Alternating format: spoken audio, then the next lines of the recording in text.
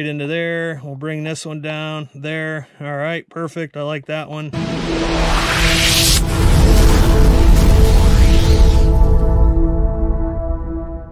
Welcome everybody back to Just Plain Crazy. We are down in the lair and it is time to break down and review the special edition carbon DS-12 from Jeti. You guys have all been asking, hey Brendan, you've been Spektrum, why all of a sudden the Jeti? I'm going to cover some of the reasons why I made the jump and a lot of the really cool features on this radio. First off, right out of the gate, this thing gets a super cool thumbs up. You can't go wrong here. Why did we choose to go this route? Let's dig right into it. Starting at just $600 will get you into the Jeti DS line. There's many options and levels to choose from. Find the one that best suits you and your needs, and you can start in that mid 600 range and you can grow from there.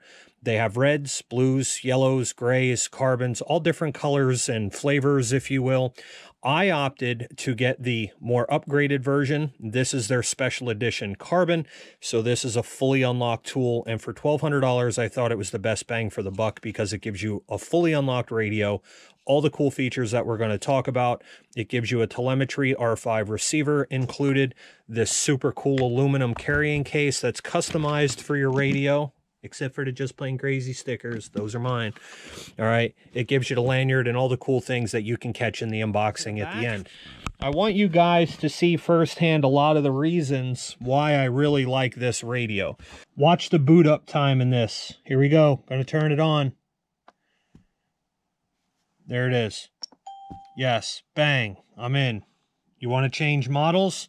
We're going to go to menu. We're going to go select model. We're going to select there. Let's go to the MiG-29. Bang. Done. We're in and going. That's how long it takes to swap models on this thing. Shutting it off. Really shut down. Yes. Now we're off. Jeti.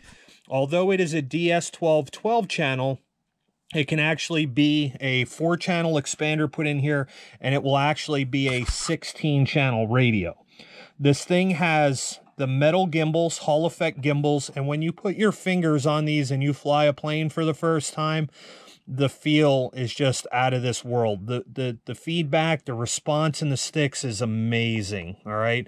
It feels very intuitive like a lot of other radios, ergonomically. You know, everything is right where it should be, but you have the full ability to customize any switch location on here you want. They want you to pull the back of this thing off and to change out the switches, cut into the time lapse.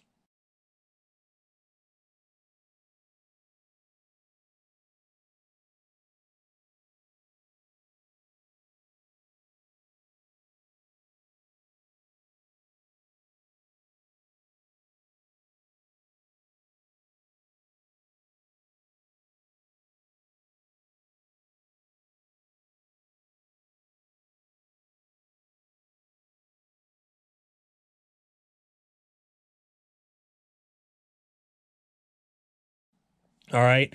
Now, I had a dial here. I didn't want the dial there. I wanted a momentary button instead of a momentary switch. So I took the momentary switch out and I put a 3-position switch right there that I wanted. Now I have a momentary button because that's what I wanted there.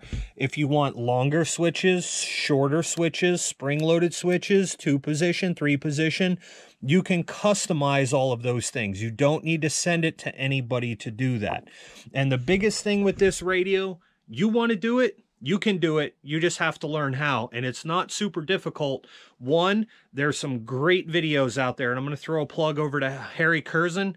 He's done an amazing video series. Super helpful. You want help? I guarantee it's there. No problem. Over at the Jeti Duplex forums, hashtag Jeti Cult, right? I can guarantee you guys post something on there, responses like this, videos from the guys that, you know, program all this stuff. Anything you want, they're super responsive to help you to be successful. So, the support behind this thing is absolutely amazing. Yes, there's a little bit of a learning curve, but it is not something that you can't overcome. Timers. You can set a timer any way you want a timer.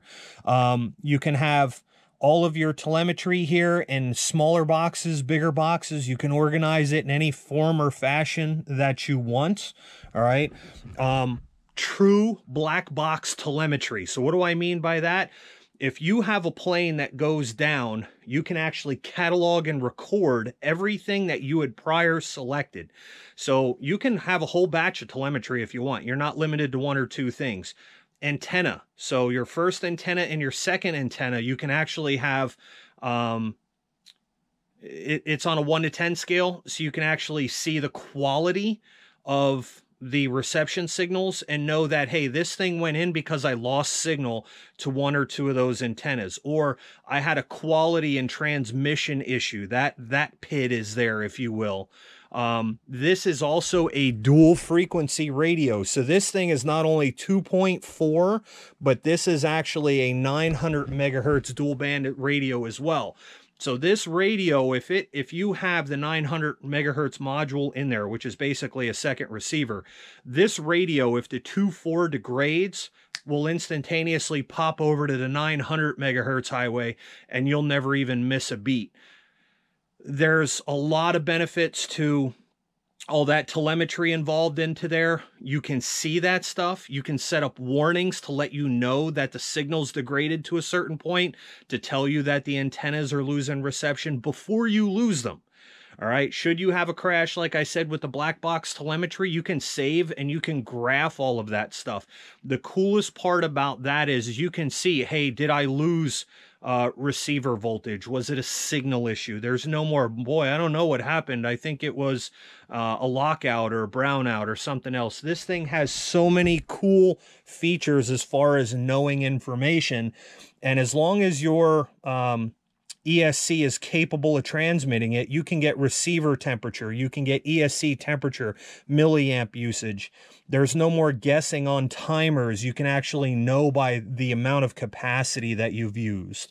I can go literally on and on with this thing all day long, but just to show you guys some of the cool things that you can do with it if you want to, the volume all the way across all your models is set in one easy place. You can change profile from whatever color you want, and you can change it that it stays per model. So every model comes up a different color. Here on the T6A Texan, that thing we had is a green, right? So we can leave that thing there. You can upload your pictures into it, so you have a picture of your plane in there as well. When you go into menus, you have model setups, so you can select what models you want that are in there. That's not a problem. A lot of this stuff is really the same in any radio. Servo setups are easy, where you can actually come down through and select what servo it is that you want to mess with. We can select like aileron in this case, come down, adjust your sub trim, your max and minimum throws, your max and minimum servo travels. You can reverse it. You can delay the response in the servo. So things like flaps, that's in there. There's some really cool things in here. Let me go back into applications. So you got to love this right here. We're going to come down and we are going to find music. And there's music. And this is already loaded in there. So you want to listen to music while you fly, you're one of them guys. And there's an earphones port.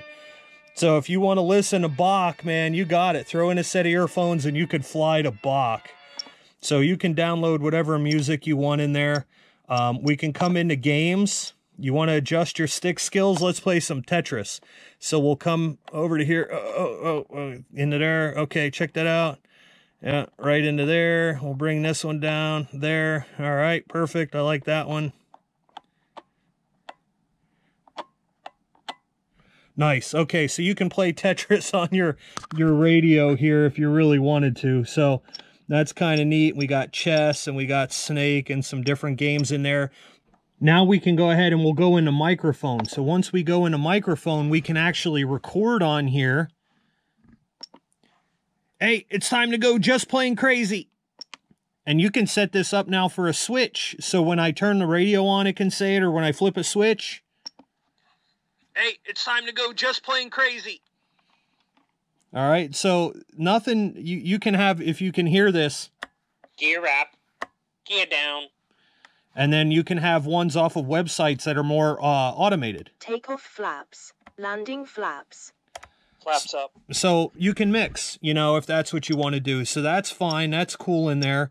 As far as you can go into Jeti box and you can actually forward program your ESC right through here as well. You can look at values from your ESC. But one of the coolest features of this whole thing is black box telemetry that you can actually go back through and graph. So what I am going to do is I'm going to hook up the Texan and we're going to actually record some live data and then go back and look at it. Again, I'm going to get these switches. We're going to put those away. And then there's the toolkit. You have to buy the little thing to take off the knobs there, but it comes with the rest of the Allen wrenches for the back. So let's get this thing plugged in. So now we got our Texan powered up. You can see we got the old blinky going. We got our timer there set to start on the throttle stick. You can see that we have amperage draw. We have actual battery capacity used, which is set about 80% for an alarm. So about 80% used up, 20% left. I know it's time to come in and land. I got my BEC voltage displayed. We'll have motor RPM and then temperature, but I have a lot of stuff on the backside set that I can go back and look through that, and that's going to be in that graphing display. So let's go ahead and get this thing fired up and get it set up so you guys can actually see it. Motor throttle active. Motor idle speed.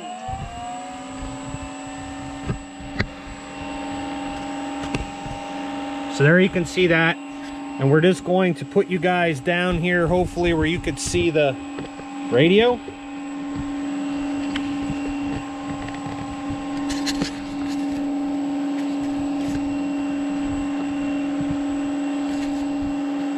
And we're just going to take it up for a little bit and give it a couple short bursts while I hold on to the plane.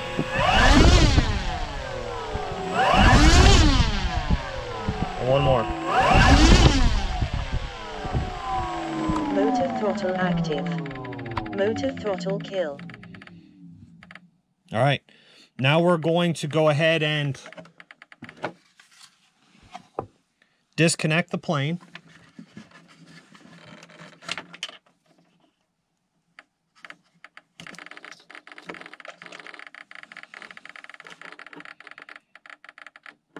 So the plane is no longer active. We're going to stop and we're going to clear that telemetry data.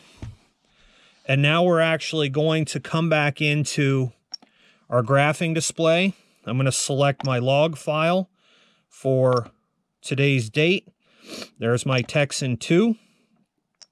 And then I have 3 PIDs down here that I can select. So I can look at battery voltage, battery amperage, and then I have my throttle control. And I'm going to go ahead and look at the graph on all of those right now.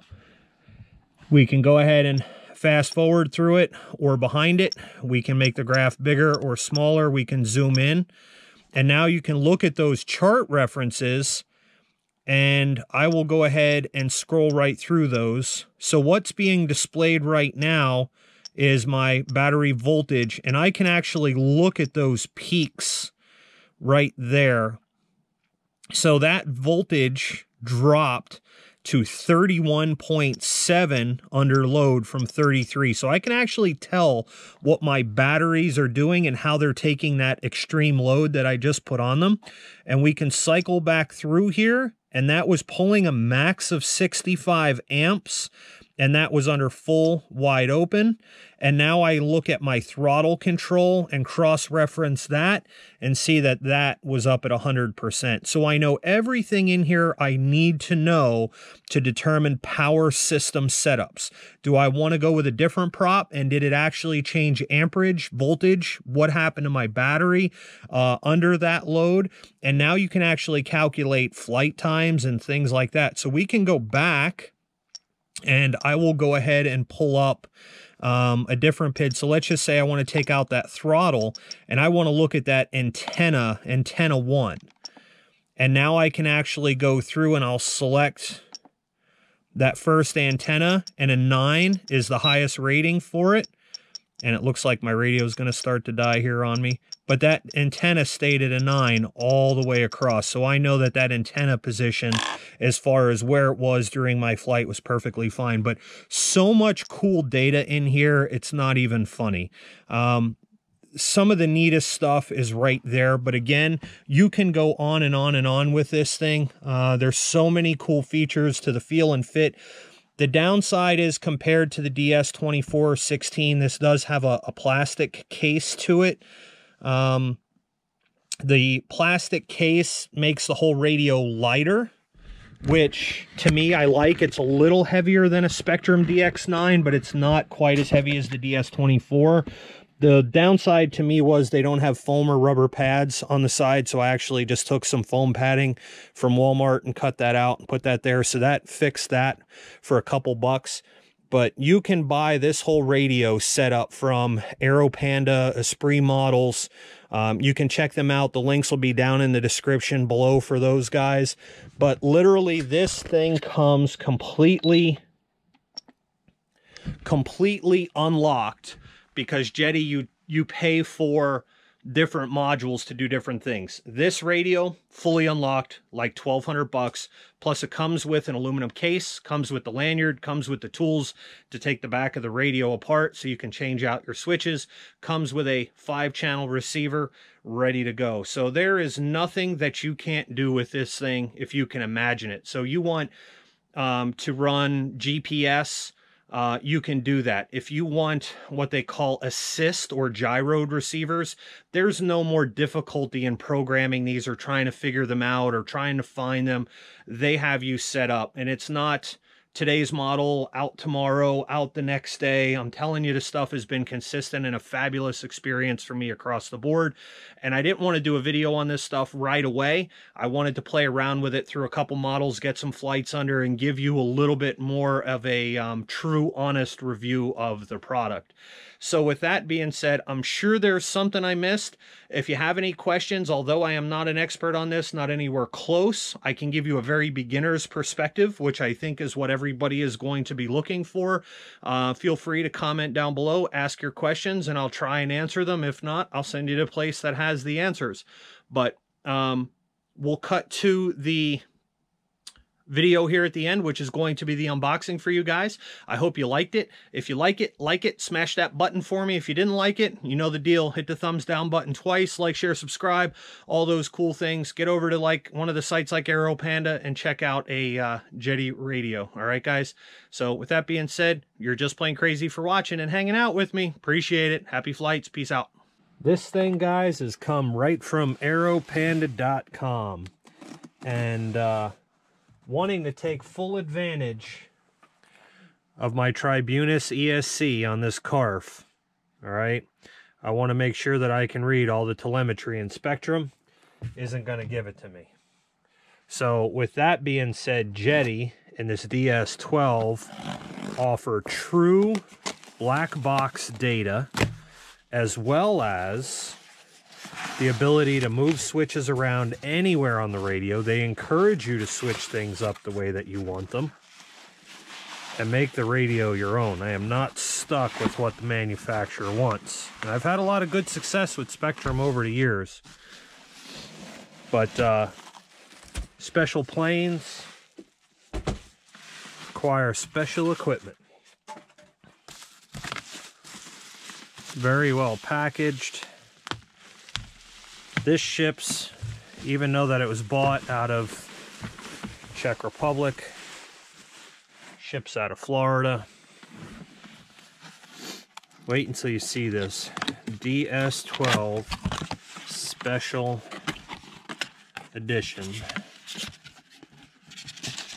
Lots of foam to protect things. Comes in a super nice case. Holy cow, look at that. That is, initial impression is gorgeous. What What a gorgeous case that is. Nice aluminum finish on there. Looks like it's got locks on the latches. And guys, there she is. So initial thoughts, it looks like maybe, and this is, I know nothing about Jeti, other than the fact that it was highly recommended by my buddy Ronnie. And I got the fly on his DS-12, and I absolutely loved it. They give you a note, it says, "Congratulations, you have purchased one of the best transmitters in the world. As you know, Jeti is continuously adding features and improvements to their transmitters. To get the most from your new transmitter, you should regularly check for software." So this is, it looks like an update cable for the radio. But what I fell in love with this radio was simply the fact of the way the sticks felt, the gimbals, the Hall effects, but there was feedback to these where they actually felt solid. Now this is the nice part about the DS-12, it's a lighter transmitter case like I like. I didn't like the super heavy aluminum case, but this one is fully unlocked. And as far as switches and knobs, I also got 2 switches because you can pop these knobs out. They fully allow you to do that. I could put switches into place and 2 position, 3 position, whatever I want them to be, shorts, longs, and the radio will recognize that I move those and allow for that. Full voice programming, full black box data out of this thing, and then the ability to graph all of it. So when it comes down to looking at milliamp draw, looking at current draw, motor temperature, I can look at all of those things with this radio. So can't wait to really dig into it. Super excited. Looks like some plastic here in the back, the owner's manual, but little on the lighter side, just like I like. That is perfect. So here is looks like the charge cord for it, ferrite ring for probably over the cord, I would assume. We got keys for the case. Got ourselves a nice Jeti neck lanyard there, which we can sport. And then there is our Rex 5 receiver that it comes with. So 2.4 spread Spektrum, and this also has the ability to communicate on the 900 megahertz frequency also, and will do instant hopping. So if it ever loses signal out of here, it will instantly, as long as you have the 900 enabled, it'll flip right over to the 900 and give you that redundancy. So the only reason you're ever going to have a loss of communication is simply because you didn't set the plane up right and you had equipment failure from that perspective, but it ain't coming out of this. So this is the special edition DS-12 carbon, and it is a plastic case. This is not their aluminum case model, so it is light like I like. But the gimbals, the tension, the feedback, it feels good. There's resistance there. Not just like you're just flinging around the regular sticks. And they are aluminum gimbals. They feel incredible, but nice and light. I like that. I like that. So, hope you guys enjoyed it.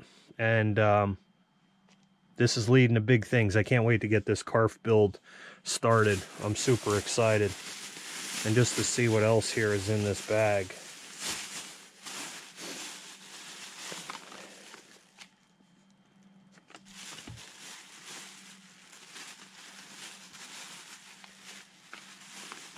They sell you the tool to replace the switches, so I bought that. And here are your switches with the ribbon cables. So the ribbon cables literally plug into these, and then you can plug them right into the radio. So they're not playing around. They want you to set this thing up the way that you want it. And I got 2 of those switch assemblies. So there is no more sending the thing back in for repair. And then, as always, you got to get hooked up with the merch. So we got ourselves an Aero Panda shirt, an Aero Panda sticker. So absolutely love it, love it, love it. Thanks for joining me, guys. Check them out, aeropanda.com.